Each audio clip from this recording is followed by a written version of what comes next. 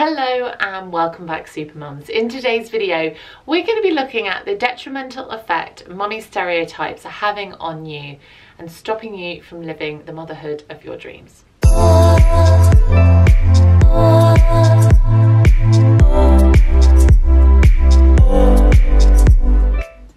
As always, please make sure you are liking, sharing and subscribing so we can reach more mums and make them a little bit happier.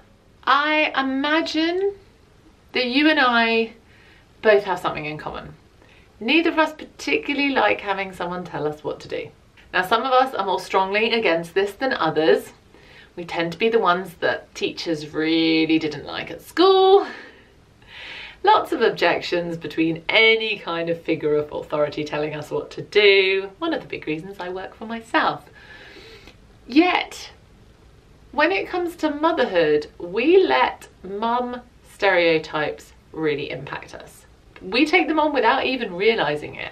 And that's because we're being fed this constant feed of mum stereotypes online. Now, don't get me wrong, I love social media and I do not like to blame social media for this. Social media is just a tool. It's us who are using them, and therefore it's our responsibility to stand up and go, no, I'm going to use this better. I'm not going to be sucked into this. I'm not going to be told what to do by a mum-based meme. I am talking about the comments that are like, if you didn't do this X, Y, and Z, are you even a mum? Those are setting mum stereotypes. If you survive without coffee, are you even a mum? If you don't want a gin at 10 AM, are you even a mum? I hate those ones. I love a nice coffee. I've had one big one today so far. When I finish filming this, I'm gonna go and have another one.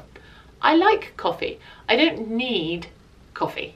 I like coffee. I'm not addicted, because if it's an addiction, then you should seek help.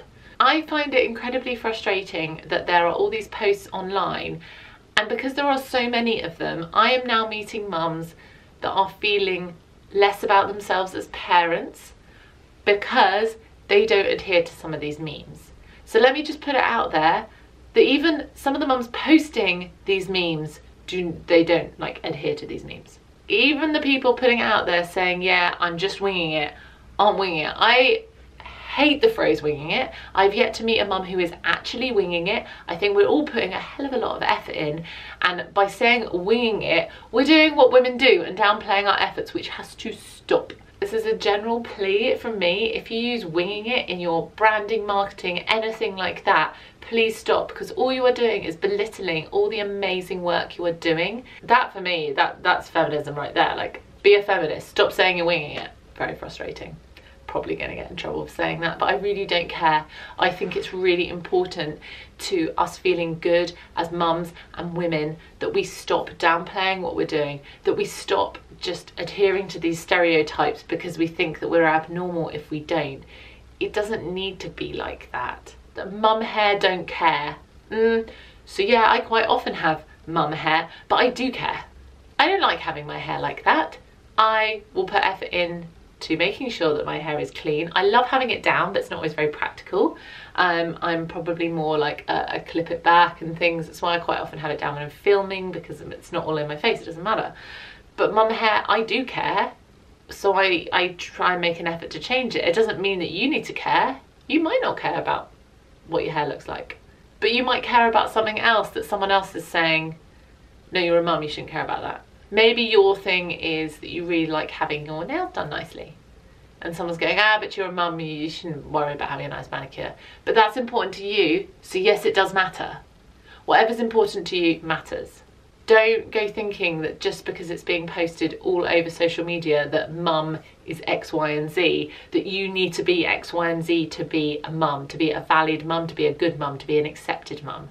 There, in a nutshell, drives me nuts, because you do see all this stuff and you feel like you're not going to be accepted for it. I really felt that, and yes, in certain groups I was not accepted for how I wanted to be parented. I found that a lot in my NCT group.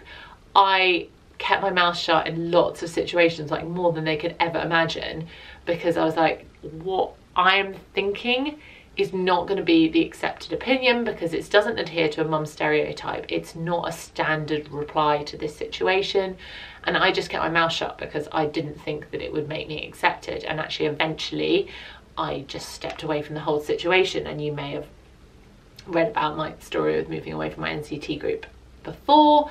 I'm not going to go into all of that today. I then found some amazing mums. They're in like different groups. I've not necessarily got one big group. It's really nice because they're all such awesome people. I can bring them together. I brought them together at my birthday, and they were just different mums from different aspects of my life, but because they're all awesome, they all got on really nicely. I'm much better in like the one-to-one. Even like 2-to-1 I find a bit much, unless it's couples, like 2 couples together, that I can deal with. But I'm much more like a one-on-one connection kind of person. They say find your tribe. My tribe, I have a big-ish tribe, like a good number in my tribe, but not many of them know each other. So your tribe doesn't need to be a group of people that hang around together either. I'm going to go into that in a later video, but it can just be lots of different people that have got your back in different situations and that bring something different to your life. Your tribe don't need to know each other at all. That's also awesome. So next time you see that funny meme, question it. Go, actually, is this something I want in my life? A lot of those memes have some serious negative undertones, and you need to remember that this is just something funny and not let it affect you deeper, because I'm seeing it more and more. These are having a deeper effect, and they're starting to control our minds. Like, it's getting to that point, and we need to not let that happen. I look forward to connecting with you on this amazing journey through motherhood. And remember, being a super mum is all about being the mum that you want to be. Thank you. Remember, don't forget to hit subscribe and turn on your notifications to never miss out on a video again.